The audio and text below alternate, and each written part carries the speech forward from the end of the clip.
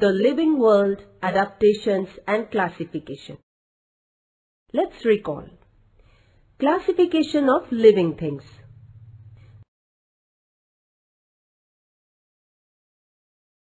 Plants are classified based on their height and the shape of stems,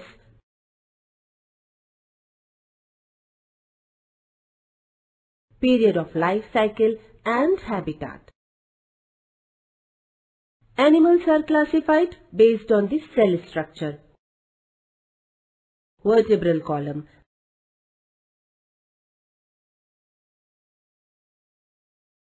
method of reproduction and habitat.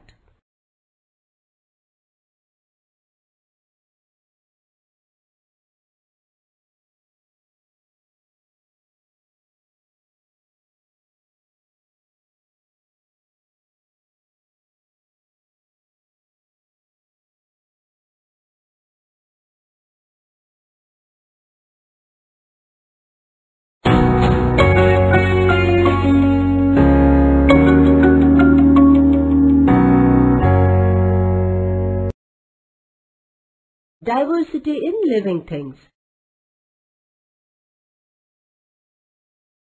A great variety of plants is found on the earth.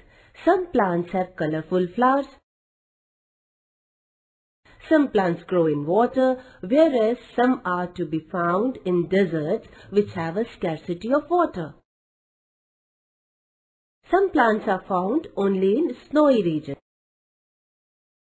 Some plants cannot be seen without a microscope, whereas some are huge in size. Like plants, animals too show diversity. Some are unicellular, others multicellular. Some are vertebrates, whereas others are invertebrates.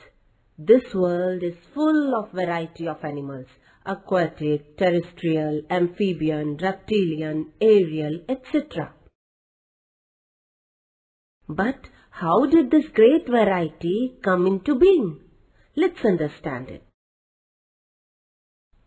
The geographical conditions at different places on the earth are very different. We find that living things exist in all these diverse conditions. Now the question arises that how can living beings survive in diverse conditions on earth? And the answer is adaptation. Gradual changes occur in the body parts and the behavior of organisms which help them to adjust to their surroundings. Such changes are called adaptations. They take place over a long period of time.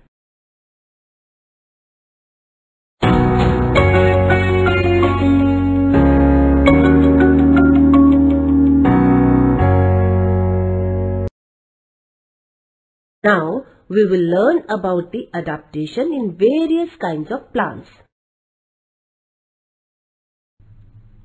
Adaptation in aquatic plants. Some of the aquatic plants are firmly rooted in the soil at the bottom of the water body. Their stems are submerged, while leaves and flowers float on the surface. However, some plants are entirely afloat. Their roots are not anchored in the soil.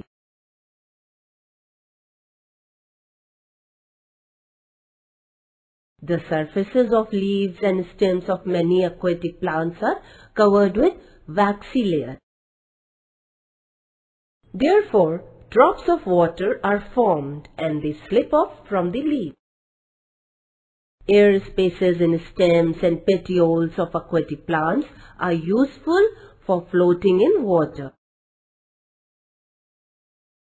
So, leaves and stem of aquatic plants don't rot in water. Leaves of some aquatic plants are thin and slender like a ribbon.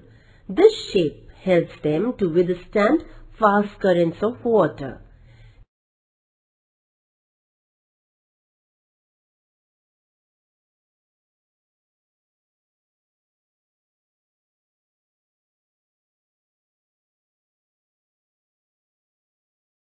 Adaptation in deserts plants. Deserts plants are either leafless or their leaves are like small needles or have been modified into thorns. As a result, they lose very little water by evaporation. The stem stores water and food and is therefore fleshy. The stems are green as they perform photosynthesis in the absence of leaves. There is a thick layer of a waxy substance on the stems of these plants too. Their roots penetrate deep into the soil in search of water.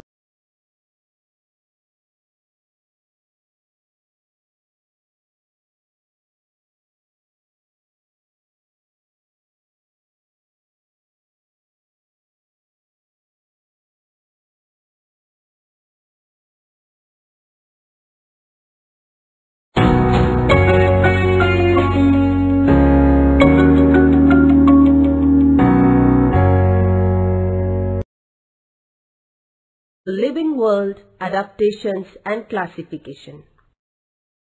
Adaptation in plants of snowy regions.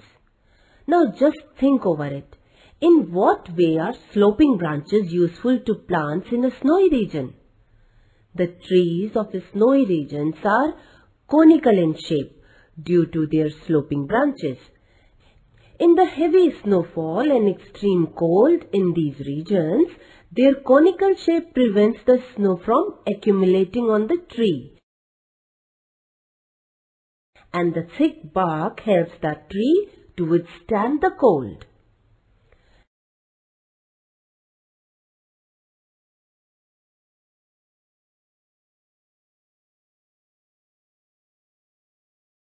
Adaptation in plants of forest regions.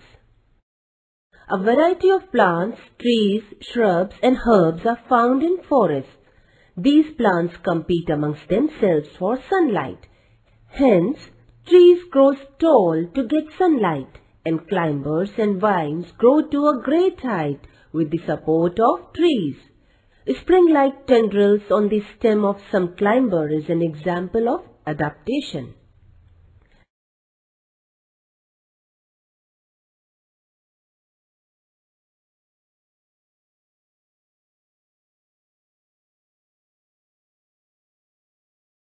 Adaptation in grassland plants.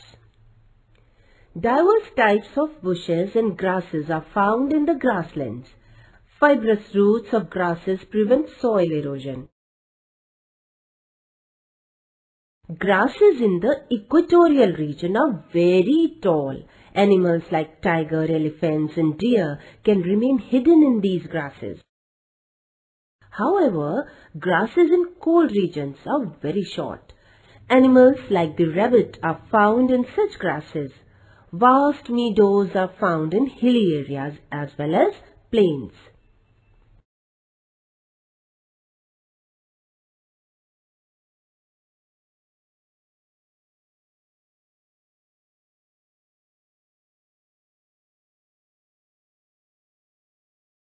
Next category of adaptation is adaptation for ingestion of food in plants.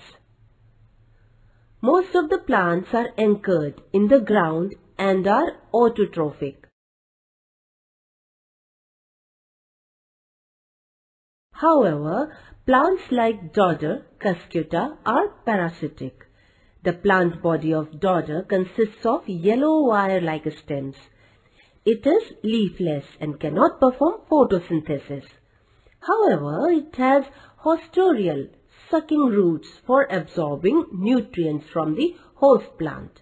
These roots penetrate up to the conducting vessels of the host plant to absorb water and food. Fungi do not have chlorophyll and cannot perform photosynthesis. They obtain food from starchy foodstuffs like bhakri and bread. They have root-like fibers for absorption of food.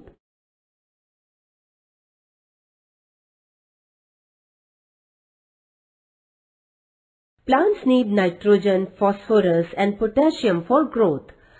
Plants that grow in soil which is deficient in nitrogen like Drosera, sundew, Venus flytrap, pitcher plant, etc. fulfill their need for nitrogen by consuming insects. Adaptations are seen in these plants which serve to attract insects and hold them captive.